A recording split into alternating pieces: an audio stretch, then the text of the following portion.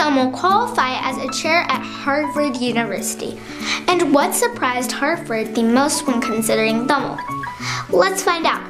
Only classical languages are qualified to have a chair at Harvard University. There are currently 7,102 languages spoken in this world. To be considered a classical language, 11 requirements must be met.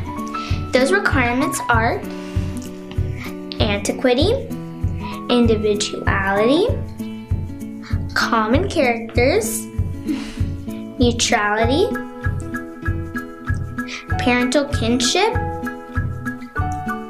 finding expression in the culture, art, and life experiences of the civilized society, the ability to function independently without any impact or influence of any other language and literature, literary prowess, noble ideas and ideals, originality and artistic and literary expressions, and linguistics principles. Guess how many languages meet all 11 requirements? I will wait. 1, 2, 3, 4, 5. What is your number? Answer is just 1.